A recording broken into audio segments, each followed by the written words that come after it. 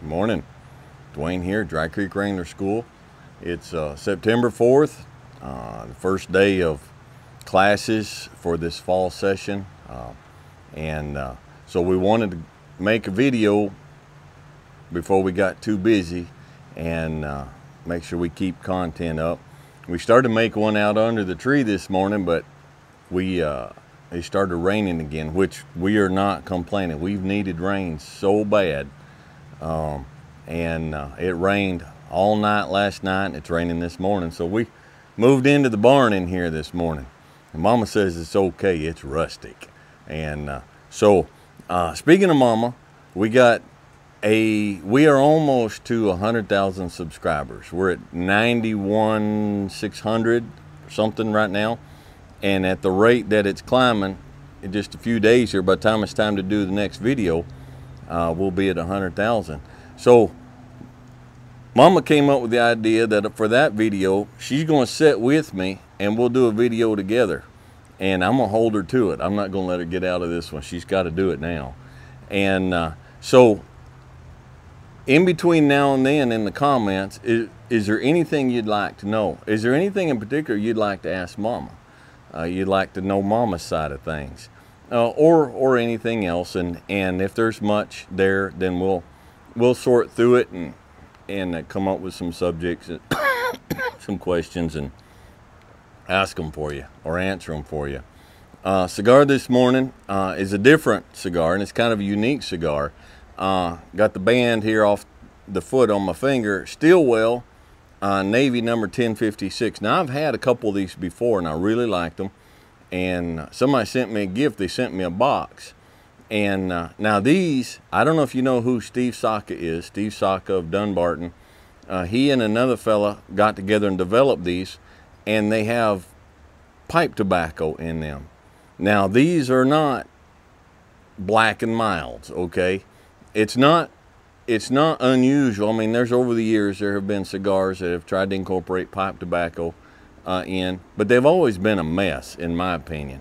They've always used cheaper tobaccos, and usually they're so sweet, you can't even, and they don't even taste like cigars. That's not what this is. Cigar. It's got cigar tobacco, made up with cigar tobacco, but they've added some high quality, small amounts of pipe tobacco in there. And so it tastes like a cigar should, but there's hints and notes of pipe tobacco. And now I'm talking about, I think there's some Virginia burley, some Virginias and some burleys, and I know there's some Orientals like some Latakia, which just gives it just a little bit of that spice. Like for you pipe smokers, like your English tobaccos, like your Peterson Morning Blend or something like that. It's got some of that Oriental just back there, but it's still a cigar. I think you ought to try it. It's pretty unique. So, want to do this video. There's been a cajillion comments on the channel, and I'm positive across the line. And there's a lot of young people on there that are getting on and commenting, and they're just lost. They're just lost. And a lot of young men are realizing that they've been sold a bill of goods, and they haven't been prepared for life. And some not so young men are waking up too. And you know, I've been asked a number of times, what's some advice, you know, I could give for young men?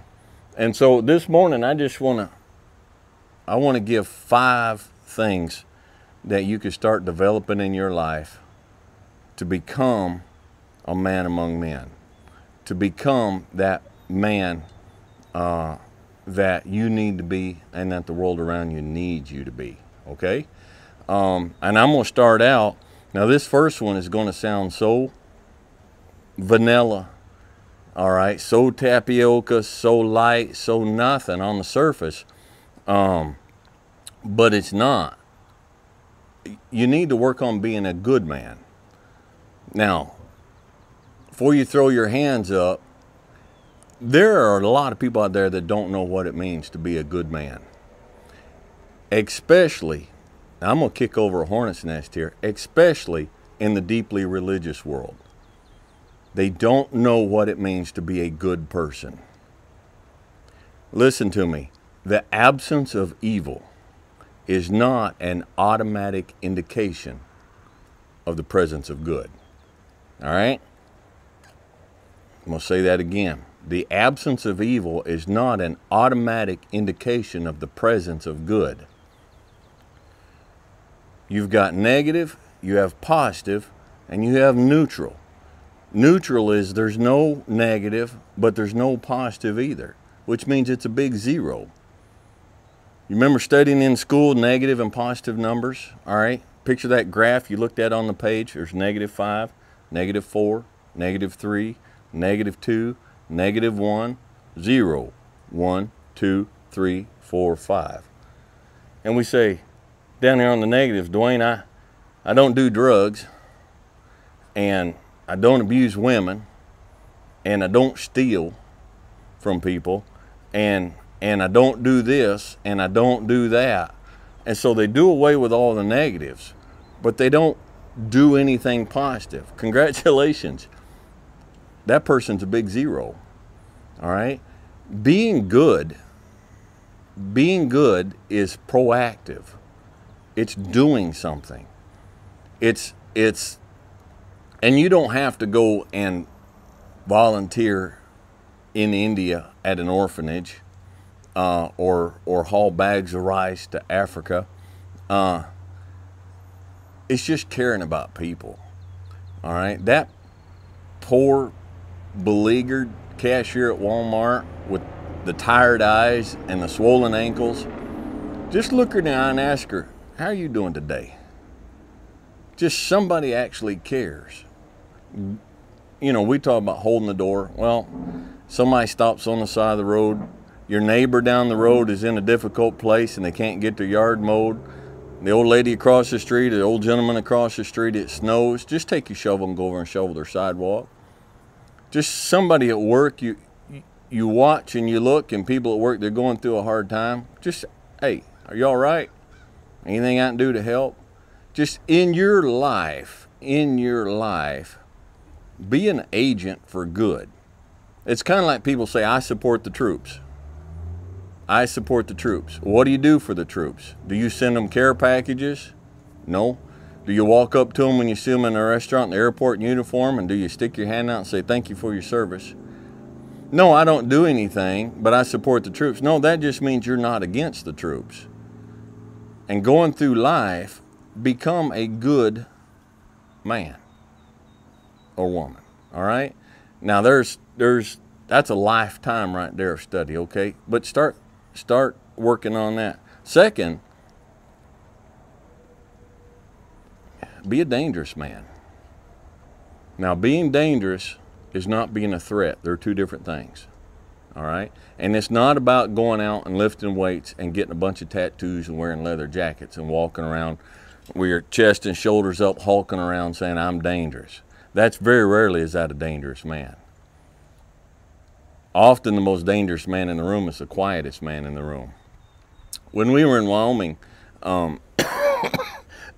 this last trip, I was talking to the neighbor behind me, the manager of all this grazing land, ranch land, and across the road he and his wife had just a few head of sheep, not very many, 10 or 12. And we were talking about, and he was talking about this is here and this is over here, and he said, "Now I don't recommend you go over and check out the sheep." He has one of those Great Pyrenees dogs over there. He said that dog doesn't know you, and he might eat you up, protecting those sheep. Now, sat there for a couple days and watched. That dog was dangerous, all right? But that dog did not sit on the hillside up with his head up and his hair flowing in the wind like some kind of lion, telling the whole world I'm dangerous. He wasn't down at the road down there barking at everything come by, says I'm dangerous. He was just with the sheep, and he was not a danger to the sheep. the lambs and the ewes and everything come around and go in around amongst him and everything, and they were perfectly 100% safe. And when they were all down in there and down in the middle of the day and kind of gathered up and resting, he's out under a shade tree out there somewhere. He's resting too. He's not telling everybody how dangerous he is. In fact, from a distance, if you look down there, he looked like the sheep. About the same size, big old white, woolly. You couldn't tell him from the sheep. But you go down there and he thinks you're trying to harm one of the sheep, it's a different story. He's dangerous. Listen, you cannot, if we tie this into the earlier point, be a good man. You can't be a good man, a fully good man, if you're not a dangerous man. All right? To be good is to do good to people, and sometimes doing good to people is protecting those people.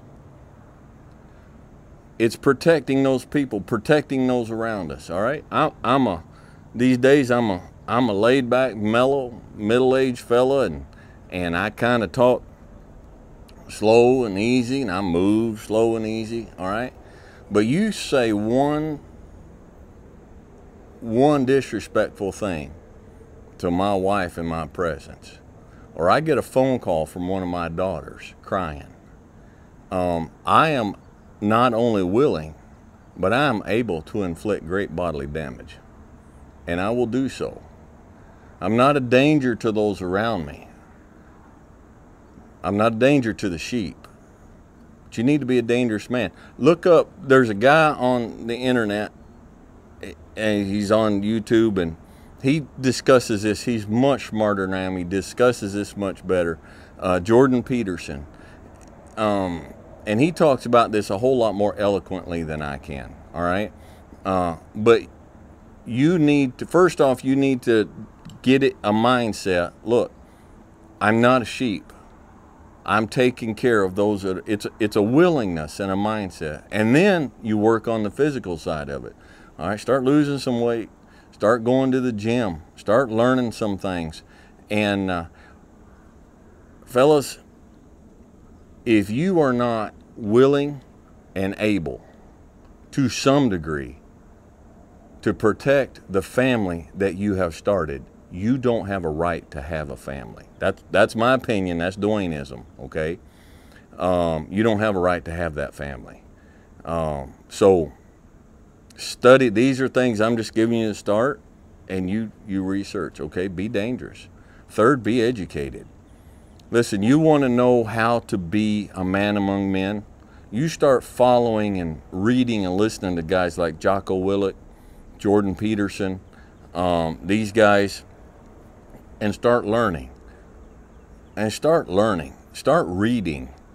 And just, the brain is a muscle, and like any muscle, the more you work it, the stronger it becomes. I've talked about reading on here before. It's hard. Mama laughs at me all the time. I cannot multitask. I get to talking and I completely forget about my cigar. I only do one thing at a time, all right? Become educated, all right? And I don't mean going to college. I'm not knocking college, all right? But become educated. Learn to do things. Learn what's going on around you. But go through life learning, learn something new, okay? Become educated, and become educated and better with your vehicles. Educated, of course, in our line of work, what we're doing, educated with horses, you're always learning. You're always growing. You're always reading. We've got two young men here, apprentices we got here, and one of these young men, he's always reading. He's always, Dwayne, do you recommend a book on this? Do you know of a book on this? And he asked me the other day, and I said, well, I recommend this book here by this fella. He says, oh, I already have that one. And I have the sequel that he wrote to it after that. And these weren't novels. But he's just always learning, always growing. All right, just become educated. Thirdly, be calm. Be calm. All right. Now, Mama's grinning behind the phone. A lot of people talk on the channel about how calm and level I am. Look, this is not the me that used to be. And it's we looking at these comments that talk about how lucky your children were to be raised by you. My children were not raised by the me that is today. It's a journey. All right. I was a hot-headed, scratchy old fella. I just didn't know any better. All right. Had a lot of stuff outside of family in my life that was causing tremendous amounts of stress, and I was bringing it home, and I was not calm. You need to just be calm. Just be calm. Well, Dwayne, how do I be calm? Get rid of the things that don't let you be calm. All right? If you come in and you watch the news every night and it just agitates you, turn the dang news off. They're lying to you anyhow. It's inevitable. Nothing you can do about it. Turn it off. You got people in your life that are just people of constant conflict, people of melodrama, just people that are always stirring the pot. They're not happy unless the pot is stirred. Just walk away. I have friends, old friends, family. I just walked away. And I guard my calmness. We have a deal here. We have Sunday night. Everybody comes in, and so we lay out the rules. Rule number one. Rule number one, every class, do not disturb Dwayne's calm. All right? Just calm. Find things that will make you calm. Cigar? Okay. Calm music. Listen, if you got a stressful job that you don't like, that you're not proud of doing, and you are slamming Mountain Dews and Dr. Peppers and sweet teas or whatever, jacked up on sugar, I used to drink a 6-pack of Dr. Pepper and 2 big tall glasses of sweet tea every day, and then go to heavy stress construction jobs and stuff, and along with the other things in my life, I stayed jacked up. Just quit. Cut that stuff down. Cut it out. All right? And if you do that, and then you've got cranking, driving music on your radio to work, that stuff just gets your heart rate going and gets you going. So you wake up of a morning, you got a job you hate, you don't like, you don't want to go to. You slam some sugar breakfast down. You grab you a Mountain Dew or a Coke or a Dr. Pepper on the way to work, and then you crank up some hard driving music, and you come screeching or roaring into your job, and you get out and go in, and it's machines and everything else going, and people are not happy, and people don't want to be there and whatnot. Goodness gracious, it's no wonder you're about to blow a gasket. Make some major changes in your life. Change that music. You listen to country music. Well, there's a lot of country music these days that to me is not very country. But instead of listening to, Brantley Gilbert, learn to appreciate some Emmylou Harris. Okay?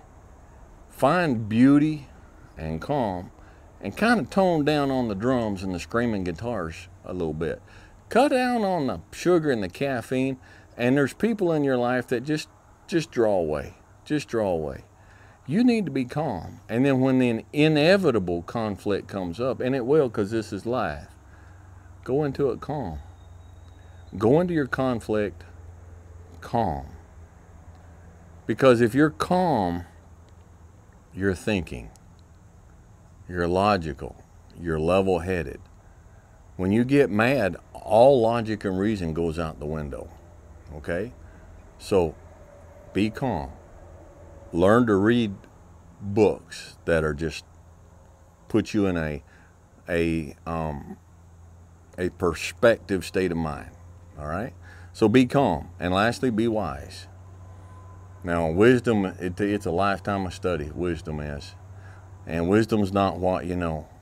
Wisdom is knowing how to apply what you know. The saying is, wisdom is knowing that tomato is officially classified as a fruit.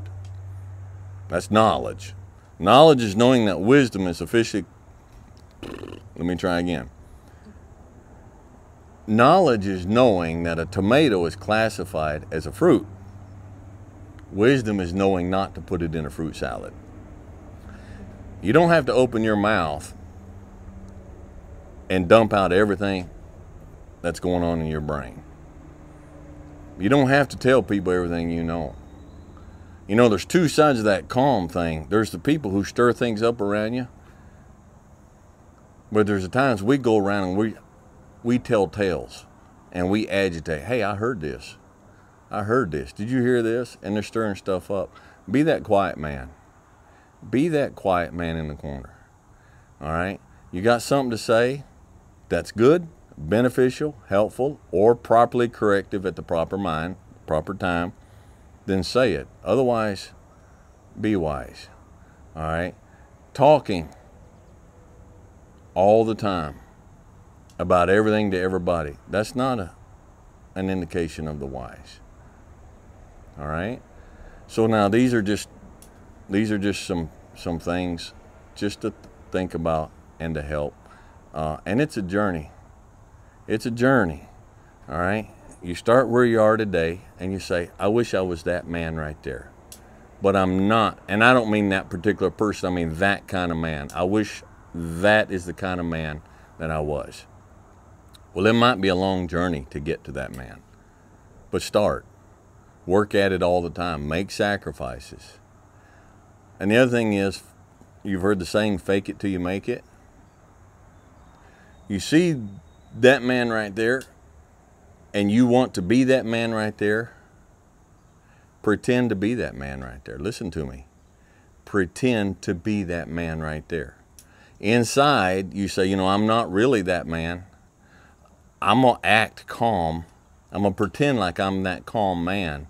But I don't feel like I am that calm man, but I'm going to act calm and I'm going to pretend to be calm. Then are you not calm? Do you not become calm through that process? All right? Act like, but see and picture. Listen, if you don't have a destination, how do you know when you've arrived? And how do you know how to get there if you don't know where you're going? Sit down and figure out, what kind of man do I want to be? And then begin the journey. But just this country and the people around you need good men. Good, effective men. We have enough neutrals. We have enough people running around out there that, let's be completely honest. Let's be completely honest. If you were to leave this world tomorrow, would you leave a hole?